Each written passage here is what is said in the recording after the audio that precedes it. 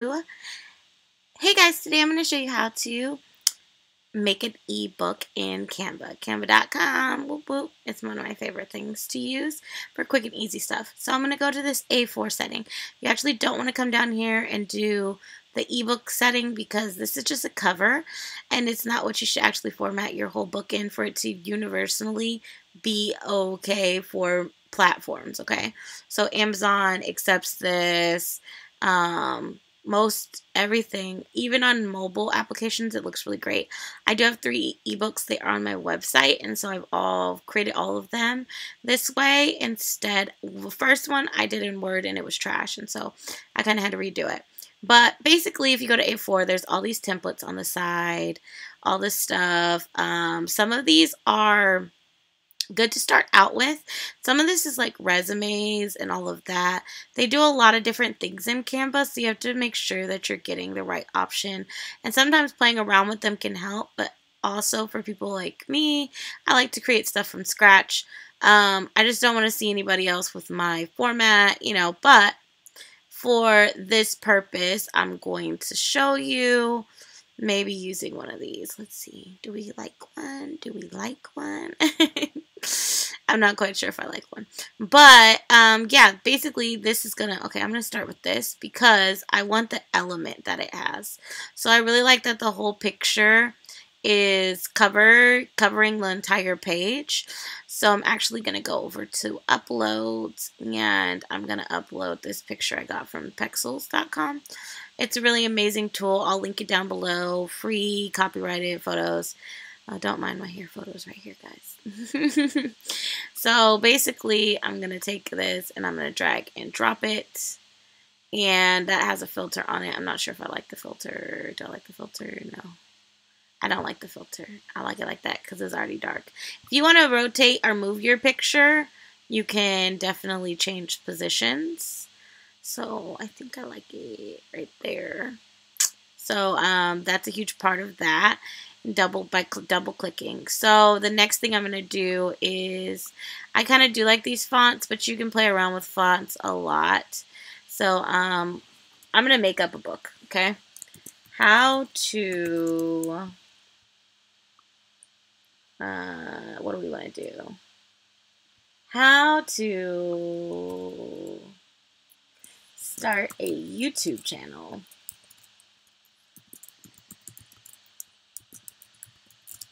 On your phone. I'm going to add it. And you can also change, like if you want it to be in the center. I'm going to play around these. I just want to make it like that. And then letter spacing. I don't want the letters to be that far apart. Line height, I kind of want to be closer together. I actually am going to change it. You can upload your own fonts. You can upload your own fonts to Canva for work. So I'm going to do that. Let's see, I'm going to use this one. I just like to use these ones to start out. How to start a YouTube channel on your, I'll put iPhone just because I have an iPhone. And it's kind of important to be specific with those things. So that needs to be a lot bigger. Don't ask me why I do accents sometimes. It's too big. Let's take it down. Take it down. Take it down. Okay, let's see. Golden. Caps. Golden. Oh, it's still Golden Youth. But yeah, you can play around. You can look through all their fonts. Their free fonts are cool too, but I like to. I got this font from Creative Market. Actually, I'm not really liking how this is looking. Let's see. Let's do how to start. It's going to be important for you to do it like this, Liz. Then I'm going to delete this one. And then I'm going to go to Elements. And I'm going to type in YouTube. And all these elements, when you see the golden crown, those are not free on basic accounts. But then you'll see that there is some stuff that is for free, you know, whatever one you feel like you want to use the most.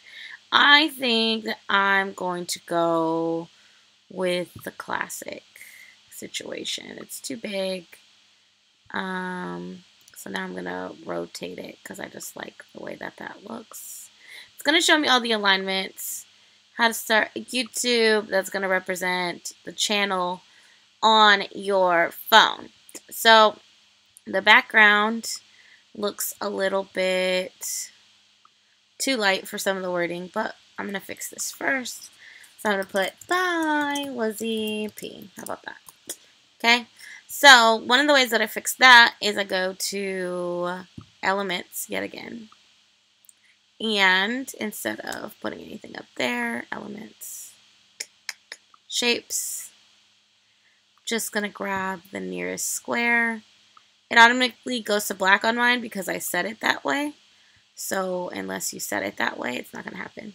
And then I'm going to do transparency, and I'm going to drag it down, arrange, back, back, back, back. There you go. You still see the picture, but the stuff on top is, and you can do it as light or as dark as you want, but I want those words to really pop out. So that's how you do that, okay? So the next thing that you're going to want to do is add a page. So this is just like adding pages to your book.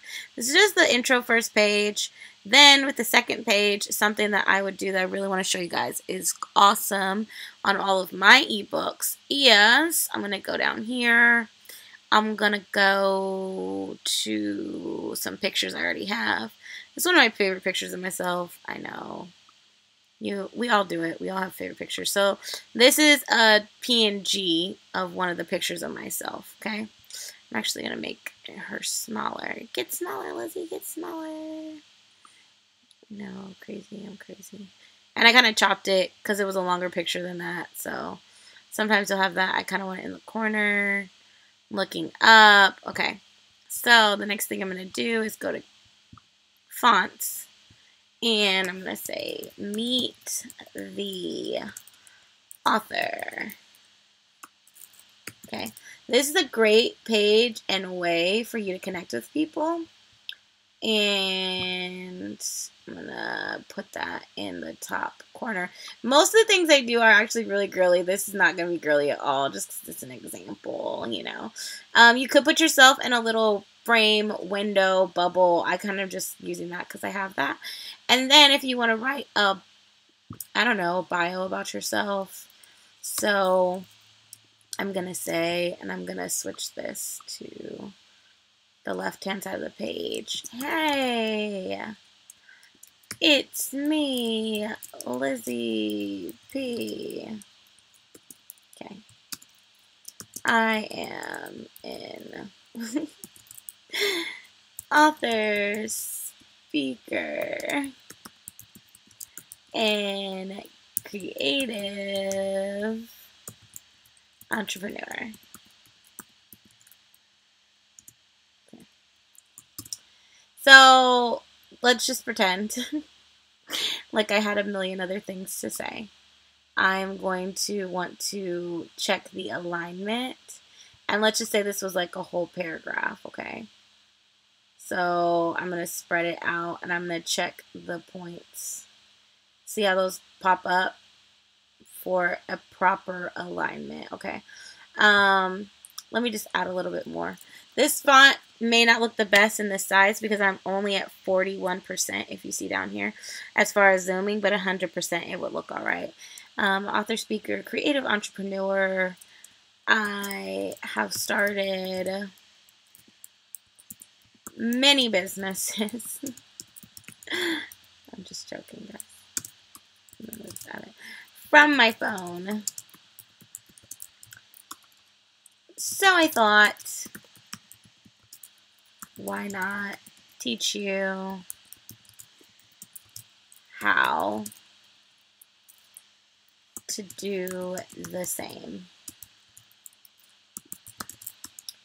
Okay, I'm just going to stop there. But the thing that I want to show you guys that is key, clutch, critical, and so legit. If you want to link your actual things for people to follow you, you can insert here. And what I'm going to do is I'm going to click this link, okay? And then you can put in YouTube. Oh, it's going to ask for the HTTP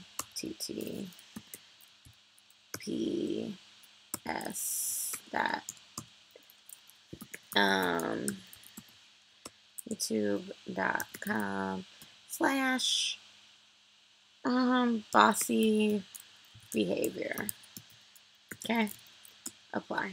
So now when people download my book and they're looking at it on a mobile website, or they're looking at it on their phone or their tablet or whatever they're reading it from, they can click this, and it's actually a link to my YouTube channel. You can also do this with Twitter, and you can do it with Facebook.